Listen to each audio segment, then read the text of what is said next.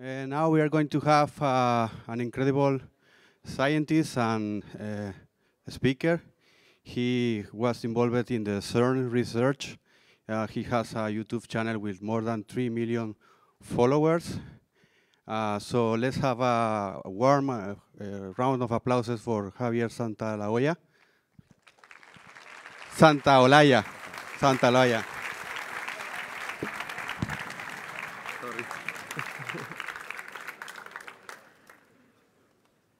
Hello guys, how are you doing? Great? At the end of the session of the day, your brain are now washed, right? Well, now I want to give you a talk about something that is even bigger than a coder. For me, a coder is the biggest thing in the universe. There is only one thing above coders, is God. Well, actually, I'm a particle physicist. I've been doing research in physics, in particle physics, but before I was a programmer. I was a telecommunication engineer. But when I think about the universe, I realize that there is a link between how people will like coding, think, and how the universe is. And this is exactly what I'm going to tell you during this session, the connection between coding and the way a coder thinks about the universe and the universe itself. And I wanted to start, it's incredible what I said, right? This link between the universe and programmers. So and it's something that it's for real. I wanted to start with a quote from, you know who? Einstein. It's always good to start this way, right? Saying something about the universe that is already being thought by this genius. The most incomprehensible thing about the world is that it is comprehensible. Among all the quotes that this guy made, this is for me the most fascinating, because first it's paradoxical, and then it makes you think deeper. It's paradoxical because it's saying that something incomprehensible is at the same time comprehensible. What's wrong with it? But at the same time, it makes you think in a different way. And I want to go deeper into this sentence because for me, it's something that people that are not experts or are not science lovers, because here you are mostly engineers, right? Hands up, any physicist or, yeah, there are some physicists, not bad. Fans of the universe, astronomers or something like this, even if amateurs. Yeah, so well, there is something. That's something. Well, what I'm about to say is that this sentence is embodying something that I think is really profound about how we feel about the universe. It's comprehensible. We give it for granted, the fact that we make equations, and these equations represent the world. But this is not necessary for our world. This is the way it is, but it could have been very, very, very different. Scientists realized that we can somehow describe the world because the world is describable. And this is amazing, and it is something that is a big discovery. Today, we take it for granted that it's this way because we learned it in the school, but in the end, it's something really profound about the universe. It's a characteristic of our universe that makes us get closer to the reality because it has this property. It can be comprehensible.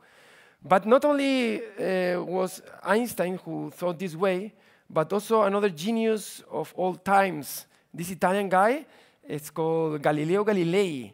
The sentence is one of the most quoted in science. The book of nature is written in the language of mathematics. Take this one together with the previous one. So we can understand the universe, and we can understand it by some symbols that make things easier to understand by these proportions, geometry, relations. So we have a key to understand the universe by just thinking in these terms, in mathematics. I like this way of seeing the world, like a book that we can read. It's fine to see this way, and we lovers of the understanding, we love it, the fact that we can understand, but we can go even farther if we think of the universe not like a book, but like a code. Imagine the universe is something like this. Well, we can agree that the universe must be something more difficult than this code, but if the universe is comprehensible and is written in a certain language, it's a code somehow, right? This is why I said before that coders and God have something in common. And this is something that you can put in your Tinder account. We have something in common with God. Probably you are successful for one night. But this is something that is not that exaggerated. I don't know if you are believers or not, if you are Christians or you believe in anything. I don't care much about it, in fact. But this is really interesting that we have, in general, in the Earth, we have a mix of beliefs. But in the end, if you try to go deeper into these beliefs, there's order. And this order should come from something. And this something, there are rules. And this rule can be written like a code. So in the end, if the universe is understandable and comprehensible, probably it's coming from a code. And this is something that me myself, I didn't invent. This is something that is believed by a big proportion of scientists, of physicists, that are really willing to grab the nature of the universe, but taking let's say, the fundamental formula. The way the universe is described by this rule. Yeah, the universe is kind of a matrix of space and time with links between particles that are the interactions, and these interactions are driven by somehow certain small rules. And the big thing about it is, and I have really good news for you, and probably today is an important day for all of you, and you don't even know, is that today I'm going to show you the closest we have gotten to this comprehension. I'm going to show you the real code of the universe. Are you ready? Huh? And it compiles, I promise. In fact, we were talking before about Einstein. This usually is referred as Einstein's dream, because the last 30 years of his career, that is the worst 30 years, or the worst known 30 years of his career, what it said he achieved nothing during these 30 years. They were devoted, these 30 years, to what we call today to the unification of forces. The unification of forces is exactly this. His mentality was driven by this will of finding a formula, a holy formula that would describe anything. He was really a mystic guy. He was something that he thought a lot about the universe, the connections, and how the universe is connected. And he really thought that there would be something, a big idea that would be explain anything. He represented God as a whole universe, as nature. And the laws of nature would be the way he thought about a superior being. He thought there would be some easy formula that would explain everything in the universe, that would be universal, would be simple, and would be beautiful. He really believed in the beauty of ideas.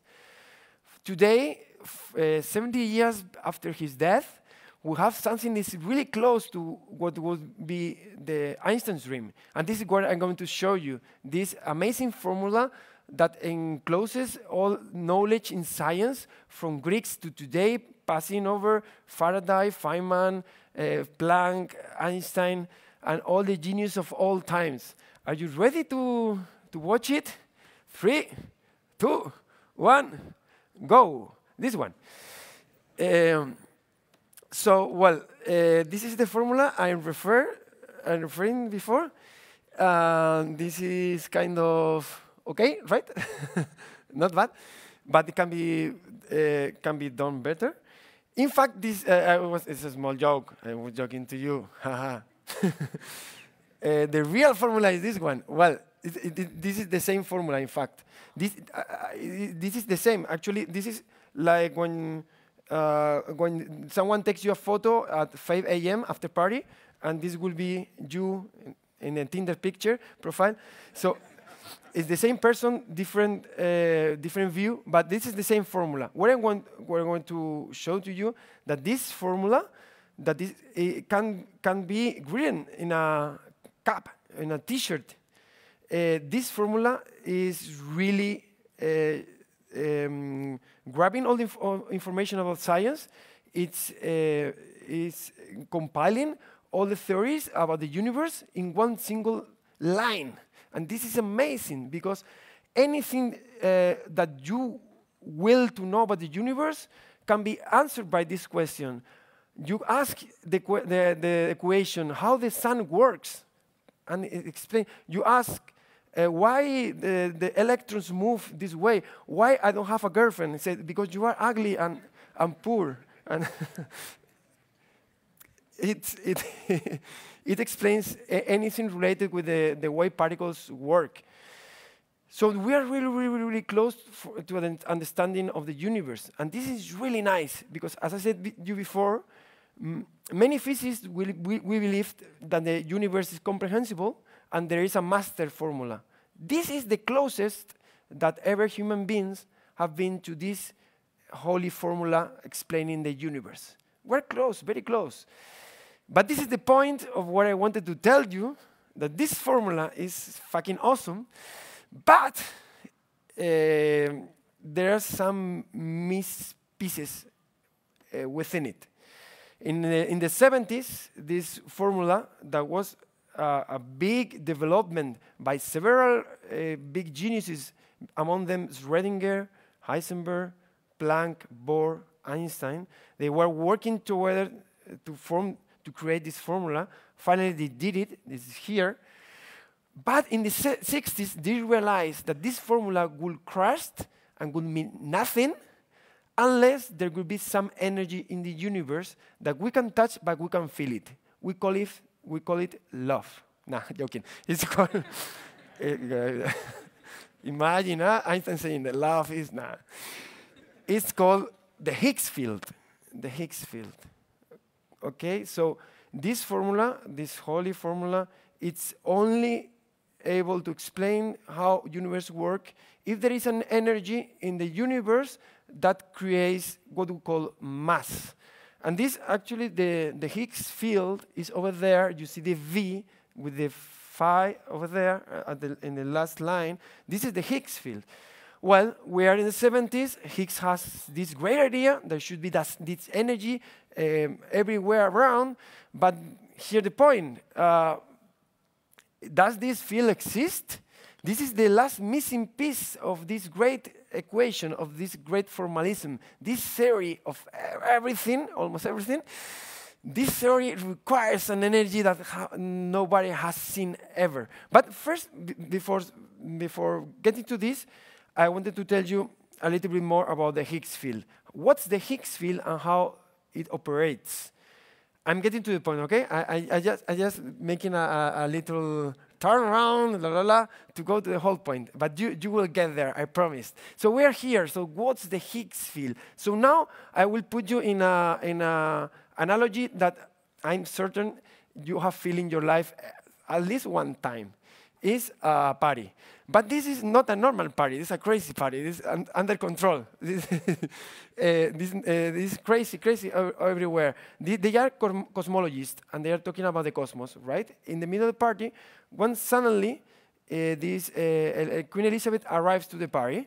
So what happens? Well, then all cosmologists go to her because she was in the Big Bang, and she can explain certain things about the universe. But the whole point about this analogy is how Elizabeth will react in this party. She will have certainly problems to move around the room, right? Because she's now in presence of many cosmologists that are making difficult the movement on the room. Well, now we can say Queen Elizabeth has a big mass, because why is mass? Mass is kind of a resistance or impediment for the movement in space. Now look to the second law of Newton. Newton's second law. Newton's second law, anyone here? Come on. Newton's second law? No, this is the third. The second? No, almost. You're the guy. You're the, good. Applause.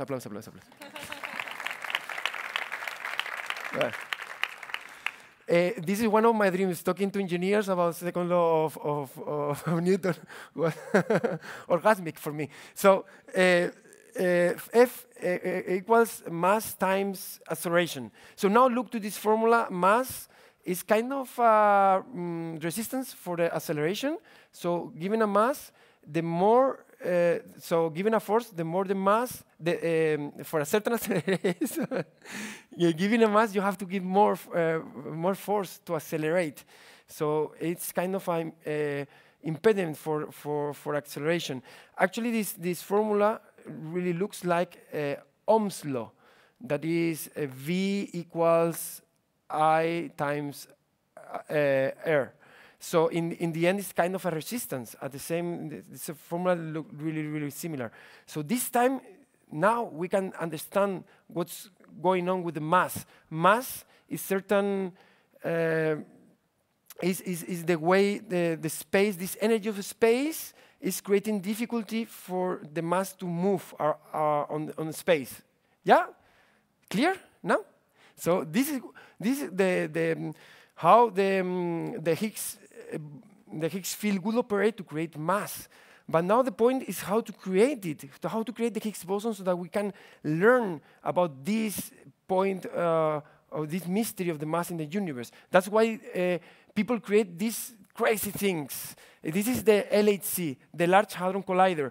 This is a machine that is 27 kilometers long, 100 meters below surface, that is taking protons almost the speed of light. It's 99.99999% of speed of light to collide each other 40 million times per second, so that it can be recreated in the beginning of the universe only 10 to the minus 21 seconds after the Big Bang. This is amazing, right? Well, in fact, it is. I fell in love with this machine when I was 22. This is only part of the story. The end of the story is particle collides. They create a boson. You see there are boson, if you want. And in the end, this boson was shown in a big amphitheater. It was 10 years ago, so now we're celebrating the 10th year of the discovery of the Higgs boson. With the discovery of the Higgs boson, we closed the standard model, the formula I showed before, and we're closer to the final understanding of the universe. So we certainly are closer to this final code that explains how the universe works. This is the part of the story, and this is the story that you can find in any book about the Higgs boson. But what I wanted to do, in fact, is not this, but my experience. I was there that day. I worked for that for 4 years. I fell in love with these particles for 10 years. My life was crazy because I wanted to be there, and I made it anything I could so that I could be part of this big project. And this is what I want to tell you. How was the year? What I learned working at CERN and working in such a big discovery, and what is the link with probably what you do in your job, in everyday job. So what I've learned about this big enterprise of learning about the universe, we learn it by coding. In fact, 99% of my job was coding. And why, when we do that, we see the universe with a different view. So this is me when I was a kid. This is the book that changed my life. Historia del Tiempo by Stephen Hawking, History of Time. When I read it when I was 22, I was studying a telecommunication engineer. I read this book and my life was completely changed by this book. I learned about the Big Bang, the expansion of the universe, the quantum physics, relativity, things that never ever before I've been told, not even in the school. So when I learned about this story, I got crushed by it. I said to myself, this is something that is meaningful for me. In fact, I read that there will be data accelerator that will be recreating the Big Bang to see if we understand a little bit more about the composition of the universe. Look at me, when I was 22, I was saying, wow, I want to be part of such a project. I want to be part of such a dream of understanding the universe of a different level. So then I start to study. Look, if you want to get to something, you have to move. So I study telecommunication engineering. At the same time, I do physics. So in the morning, engineer. In the afternoon, physics. In the night, Batman. So it was like, it was really, really intense. But I did it, and I have to say that I was really happy to be part of it. This is CERN. This is a lab that was created in the 50s in order to reverse this movement of scientists after the war and during the war, the move to the States. So UNESCO met to say, come on guys, let's do something to block this movement of bright minds towards the other continent, and should we keep them with a big lab that could be trying to research about the constitution of matter. So this is how this lab was created in the 50s. In the 60s, 70s, it started to achieve important results. In the 80s, they found new particles, bosons, W boson and Z boson. It was a really big success. And finally, in 2010, it was ready to find the last piece of this standard model, the Higgs boson. But it was supposed to do so by this big experiment. It's called the LHC, the Large Hadron Collider. That is a machine 27 kilometers long. It's 100 meters underground. And this is an amazing piece of technology that if you ever can visit, I really recommend to you, because this is something, it's one of the masterpieces of humanity, of engineering. This is a big development that is really amazing, how it can describe the universe and find things, interesting things like the Higgs boson. By 2010, and this is me, jeje. Duras declaraciones. This is me. This is me, apparently, somehow. When I go to CERN, I was a graduate student in telecommunication engineering, and I had already finished my physics degree. So I was exactly in the moment, in the perfect place, because the same time I reached CERN, I got to CERN, it started with the collision of particles. But imagine how it was for me getting there after 10 years studying so hard. So I remember that day, was this place is the entrance of the lab, and I was really amazed to be there, because this is the same place that Bohr, Heisenberg, or Feynman has walked through in order to understand a little bit more about the universe. So I was walking over the same place that some of the most geniuses, or the most important geniuses of history, have already passed over there. So I remember the first day I went there. I went to see my supervisor. I was in front of him, and he said, "Javier, you achieved it. Congratulations." I said, "Thank you very much." So, "Are you ready to visit the most important place at CERN?" I said, "Of course, I'm ready. I've been working for this for 10 years, so come on, show it to me.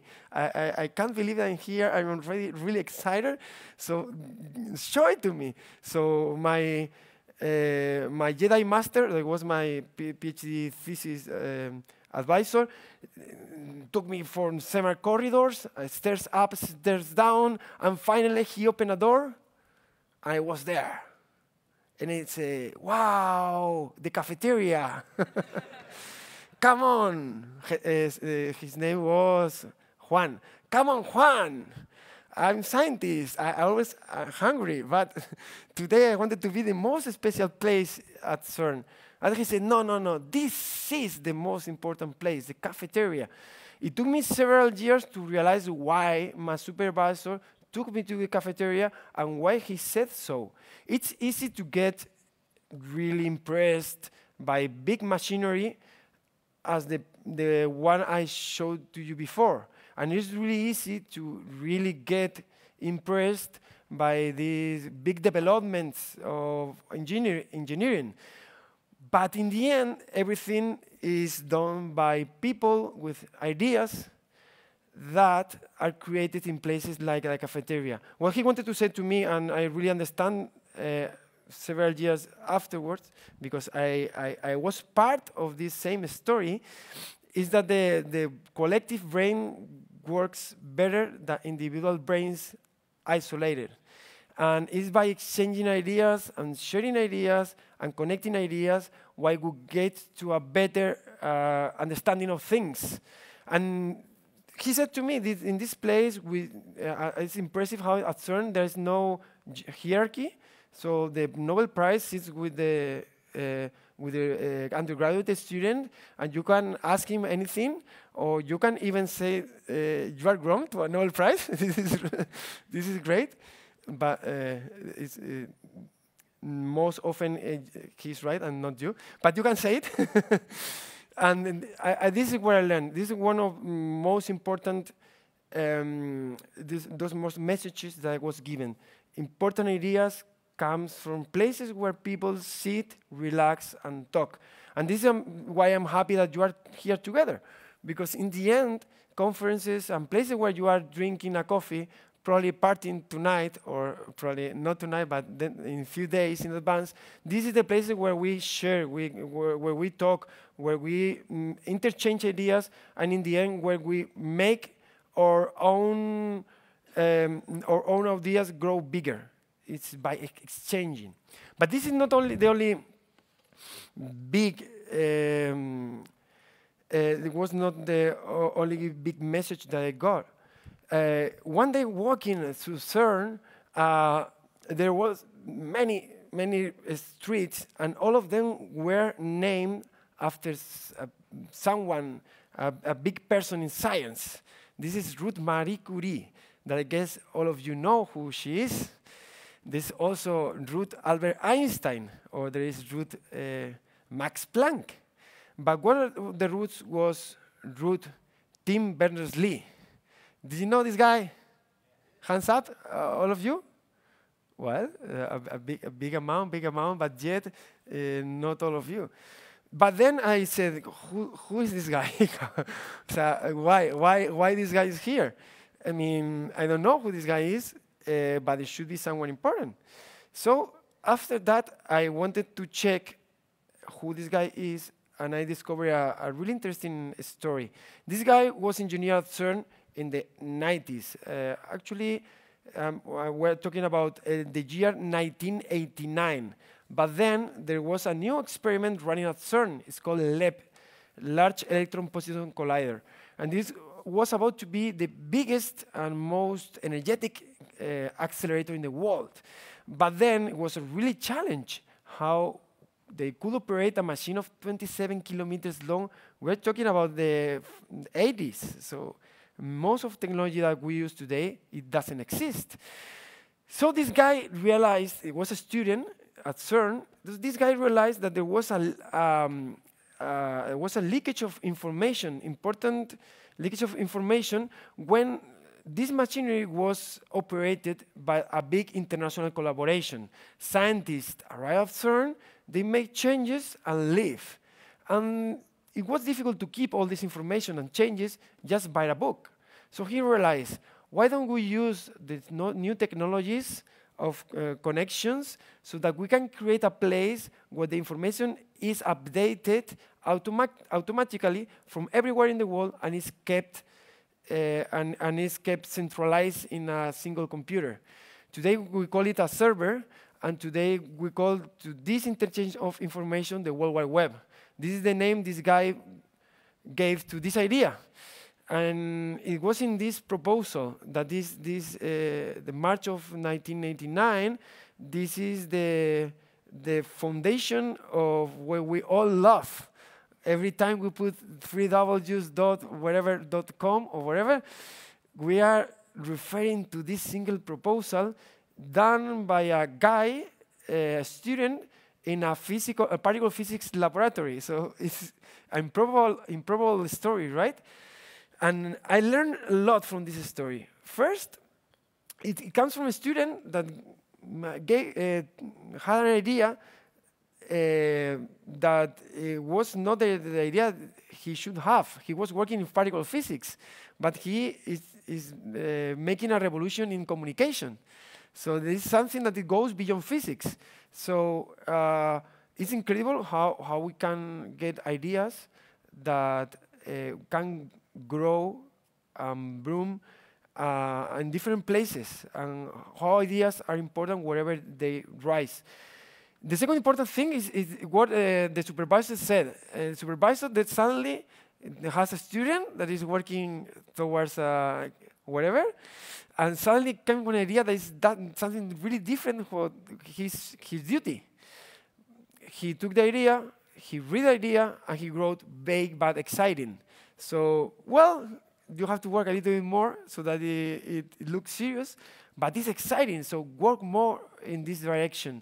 The supervisor could have said, no, Tim, do whatever I said to you to do. No, Tim, you are somehow moving from what you should be doing. But he said, work about it, work on it. It's an excellent idea. Probably you get something. Today is one of the biggest developments in the recent years, and we all agree that it makes a really change in our society.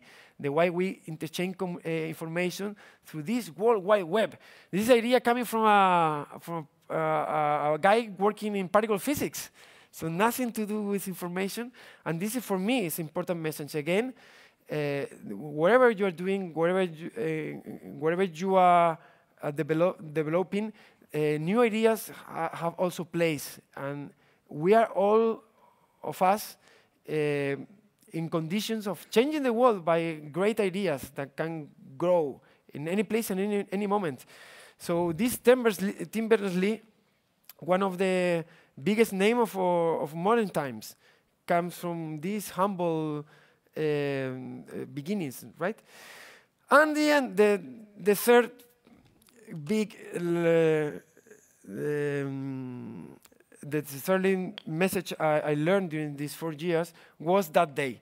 This is a histogram that is representing collision of particles. This histogram shows some data that are the points that should lie in this soft and beautiful green line. This is where the points should be accumulating. But somehow, at 125 GeV, that is a measure of energy, whatever, at this point, there is a little bump. And this bump represents everything for us physicists, because bumps are new particles. And you see a big bump right there, right? Yeah, this is exciting. If people clap when they say. Yeah, finally we got a new piece of information about the universe. We complete the standard model, and we're closer to the understanding of the way universe work. So we're closer to this big code of how the universe has been programmed. So we are closer to the final understanding of the universe. And it was by this graph that even if it looks nothing, it's been graphed by 10,000 people from everywhere in the world, sharing this passion for knowledge. And this was the day, as I said before, it was the 4th of July of 2012. Here, this is the amphitheatrum of CERN. We have a really incredible day, because we dream of being there. There are some 1,000 people over there from different countries, different realities, different backgrounds, different stories. All of them have different paths to that day, but we all share something in common. We have one thing in common, that this day we were fulfilling our goals, our dreams came through that day. We, at some point in our lives, dreamed to be there, and finally we were achieving our big dreams. So this is an important day. It's so important that it was Peter Higgs. This is the father of Higgs boson, Francois Englert, who is also father of the Higgs mechanism. And imagine if it's important that even God came, is over there, you see. Well, the girl is the first general director of CERN, so also important because we are talking also about women in science. So she's the first general director of CERN, but that time was the leader of the experiment who found the Higgs boson. And just before final round of questions, in case you want to ask anything, I always love to show these pictures. This picture only refers to physics, but I like to see it as a wider thing that can refer to anything, from computing to energy to whatever you do at home or in a bar, because it explains this picture how many things are ahead of us. I will to go really fast through it because I don't have time, but this is a line of energy, and it's in logarithmic scale. So it's, this scale that is a little bit compressed. So the line, as we collide particles, we give more energy to the vacuum, and as we give more energy to the vacuum, more particles pop up from the vacuum. So that particles are like Pokemons, that we can collect them and grab them and keep them. So the more energy of the collision, the more Pokemons we get. Look, the yellow line is the maximum we have achieved as human beings. The mystery of the universe, the unification of forces, should be somewhere around the orange line. So this is the unknown. As you see, it's bigger. The unknown is bigger than the known, and this is some rule that is applied to anything. This is a place to play, to have fun, to enjoy. This is our place, guys. We live there in the unknown, in the mystery. We're like Age of Empires in a map. We have a lot of places to discover and a lot of trees to cut. We have many things to do, and it's really fun. So now it's time for you, for the youngsters, for the ones who have ideas, to take this unknown and take it to another level. So, as I said, I usually say in my videos, at the end, in English, probably it sounds really weird, but I don't care.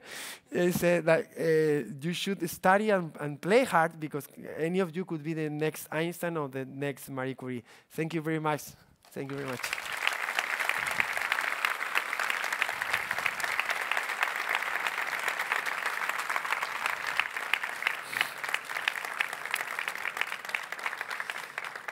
Here it says that I have 1 minute and 40 seconds for questions.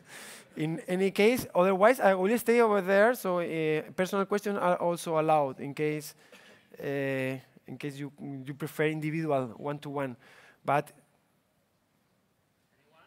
anyone? Don't be shy. Don't be shy. Come on. Or the universe, or the whatever.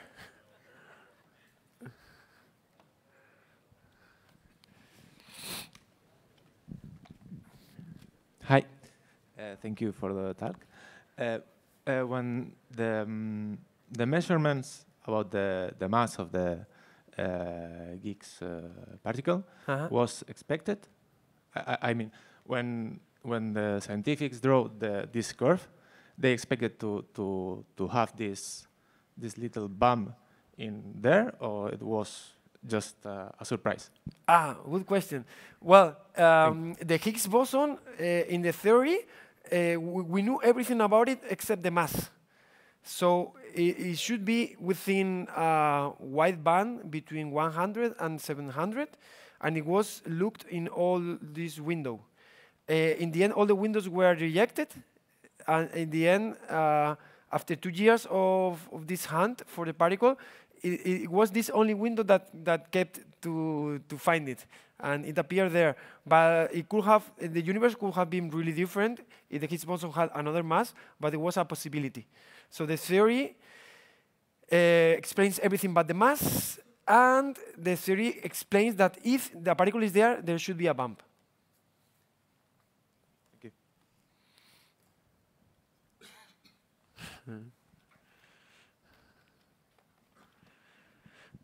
Referring to the unified super beautiful formula, Yeah. if we already discovered the boson of Higgs, why we still say that that last bit, like the field of Higgs, is still a mystery? What is there? Like, we know the boson exists, but we still don't know if that is part of the unified formula. Ah, cool. Well, the fact is that as we approach to the understanding of the universe, and we get more ideas of how the universe works, we're getting closer to a final description of the universe. But now the standard model is the final or the last theory that we have. But still, we know it's really incomplete, and we know it fails. So the question is, the real theory that it goes beyond this theory, that should be something that is bigger and that explains better the universe. Is this new theory also including the Higgs boson? It should be, because it's there. So the Higgs boson exists. So whatever would be the unified theory, it should also include a part of the universe that the Higgs field. So without Higgs field, we don't understand certain things like the mass. So it should be there, definitely.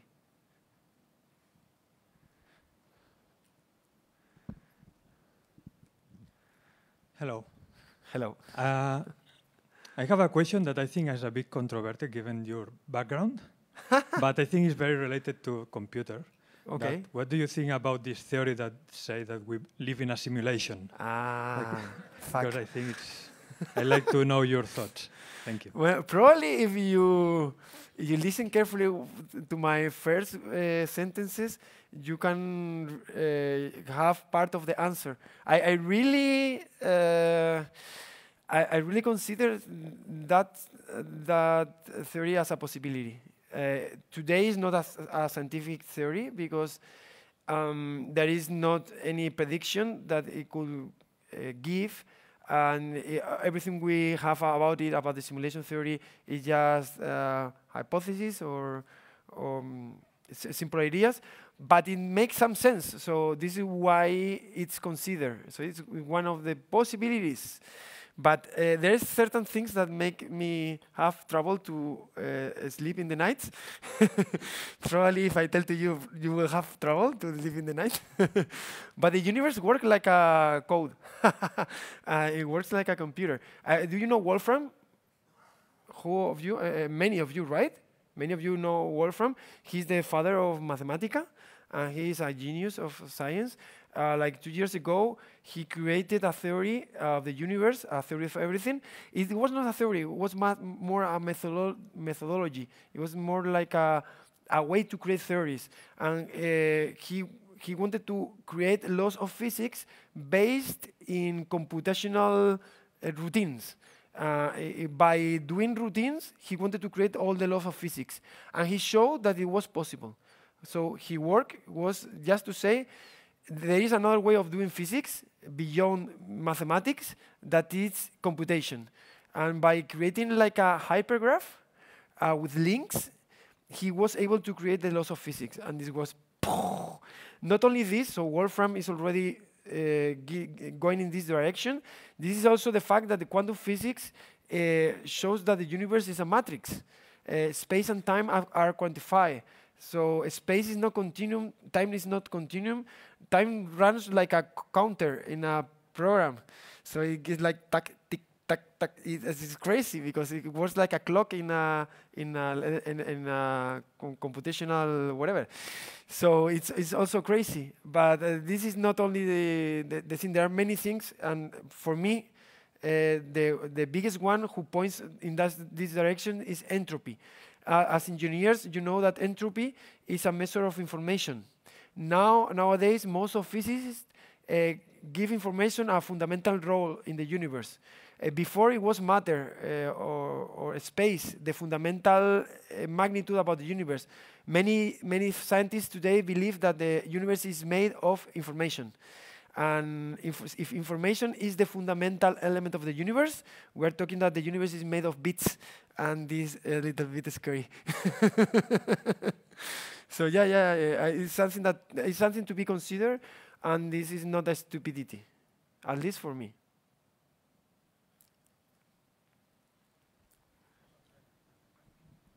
Is it working? Yeah. That formula that you've shown, I don't know how it works or what it... The name? No, the formula. I don't know what it's trying to solve or what does it mean. Whatever. Okay, the thing is, I mean, you're just getting closer to get whatever you want, okay? Is this applying for everything, even before the Big Bang? I mean, everything can be explained with this? Yeah. Everything. Yeah. Well, I must say that this is what is called a reductionist approach, meaning that there are a school of thinking that says that we can explain all complexity in your universe if we understand the fundamental building blocks and the interaction of the building blocks. A reductionist will say that any field in the world can be reduced to connection of particles. So a reductionist will say that a thought can be explained by quantum interactions between electrons. But not only a thought, also consciousness, or anything in psychology, anything in neurology, everything that exists can be finally reduced to interaction of particles. If this is true, and this is an approach called reductionism, as we get closer to understand the building blocks of the universe, we could be getting closer to understand whatever you imagine. So this formula, this is not practical, because in the end, if you want to solve a molecular reaction and chemistry, it's easier to go to chemistry books than going back to this equation. But it's good for our soul to know that everything comes from a singular piece of knowledge. Even if you apply it or not, because probably it's not practical, it's good to know that everything comes from the same place. But again, this is a big debate that we can stay here for years and trying to put all the elements together, because in the end, it's a part of philosophy of where everything comes from. People say that sometimes the whole is bigger than the parts. Some others think that the parts are everything that exists. So going back to this mentality, this equation explains everything, provided that this equation is everything. It's not today everything, there's missing parts, but if it would be everything, somehow we will explain everything. Crazy, huh? Yeah. It's really crazy. Okay, many thanks for your talk, Javi, and a big round of applause for him. Thank you, If thank you you very enjoyed much. the talk.